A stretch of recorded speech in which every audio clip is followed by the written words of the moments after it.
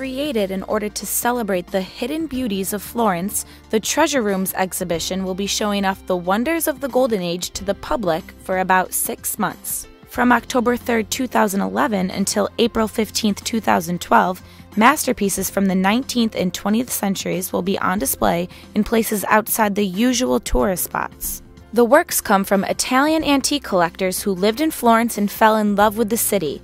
The initiative was conceived by the Little Big Museums project. This name was derived from the idea that although the works will be on display throughout many small museums, the works being displayed are simply masterpieces.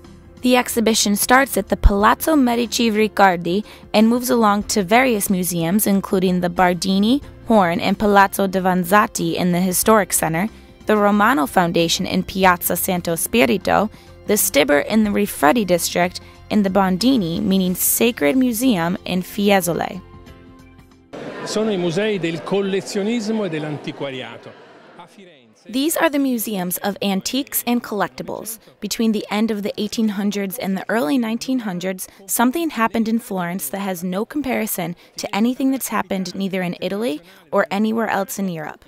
Florence became the capital of international antiques.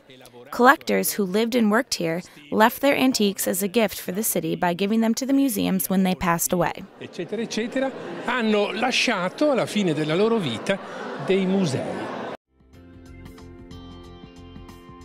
The initiative is sponsored and organized by the Ente Cassa di Risparmio di Firenze, together with the Museums of Florence, the province and municipality of Florence, along with the Tuscan region. Each museum gave their array of works their own special touch, where many include personal assortments from antique collectors that decided to keep these treasures, opposed to selling them or auctioning them off around the world. Palazzo Medici Riccardi formed the entire project, and they summarize what the exhibition is all about in their various rooms of exceptional and unique collections.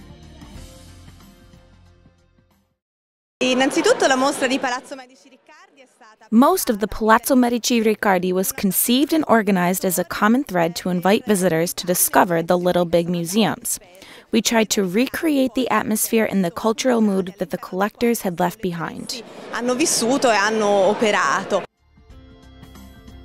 The comprehensive and sophisticated atmosphere of the 20th century has been recreated in the Treasure Room exhibition through rare pictures, furniture, sculptures, and a gallery of valuable paintings from before the Renaissance up until the 20th century. There's a beautiful Madonna by Agnolo Gaddi in the Bondini Museum, while at Villa La Pietra, you can find the large Madonna and Child in papier-mâché by Italian sculptor Jacopo Sansovino. The Bardini reopens its Hall of Paintings, arranged according to the donor's own taste and enhanced with the recently restored 14th century crucifix by Bernardo Daddi. It's guaranteed to be an array you will not want to miss. Gina Lazzara, Syracuse University, Florence TV.